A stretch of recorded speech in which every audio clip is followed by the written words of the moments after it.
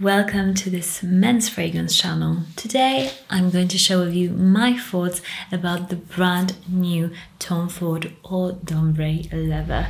This scent has been added to the ombre leather line. I've done a review of the two ombre leather fragrances, so the ombre leather and the ombre leather parfum, on my channel before, so I can put it in the cards if you are wondering what I think about those. But overall, I can say that I like them. I really like them. I think the ombre leather line, it just smells like a bad boy. It just reminds me of like a guy with a huge leather jacket on a motorcycle, very manly, very raw leather.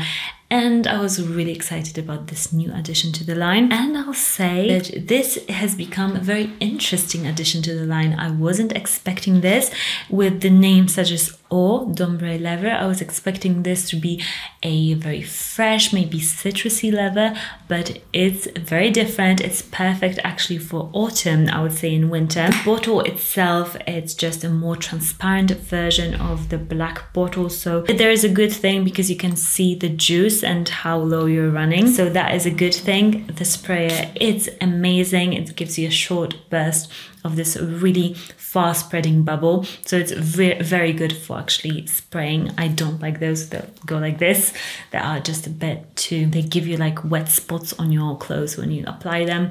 This scent is a warming leather vanilla scent. When I first applied it, I was like, oh my gosh, this is so good.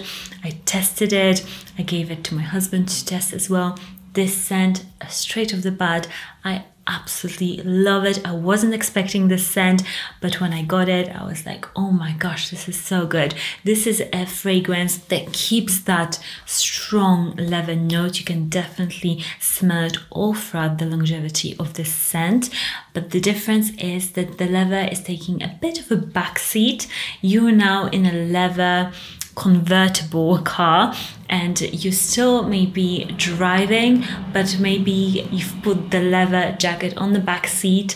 You can still smell it distinctively, but you've got this warmth in there. So you're driving, maybe it's a bit cooler air, and you just are drinking a very nice warm coffee, and you get that warmth of vanilla in there. It's such a sexy scent for me in a different way, because ombre leather is like a badass, sexy, raw, masculine scent that you can wear every single day. This is more of this whispering sexiness.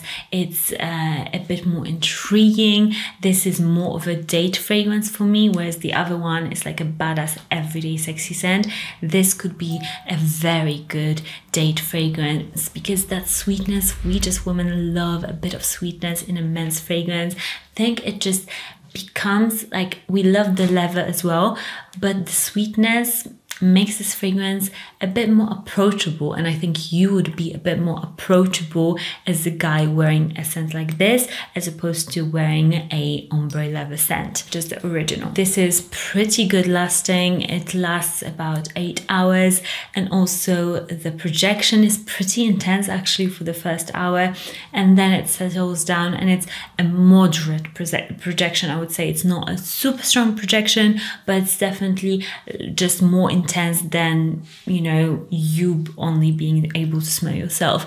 Definitely other people will be able to smell you, and I would say go crazy with sprays. This scent, because it's got this vanilla powderiness that, for example, one of my favorite Le Mars has, Le Mars Parfum Intense or Armani Code, that powdery vanilla makes it so nice and light that you can spray a ton of it and you'll never smell like you have applied too much cologne. So apply 8, 10, 12 sprays, you'll be fine, you'll smell fabulous, and it won't feel like you're wearing too much cologne. Overall, I love this scent. If you can't tell, I think it's a very sexy ass men's scent. Such a good release. I think any of you guys who like the original, you'll also like this, but in a completely different way. It's worth adding it to your collection because it's got a lot of that vanilla warmth and cardamom and a bit of ginger, but overall you mostly just smell spices,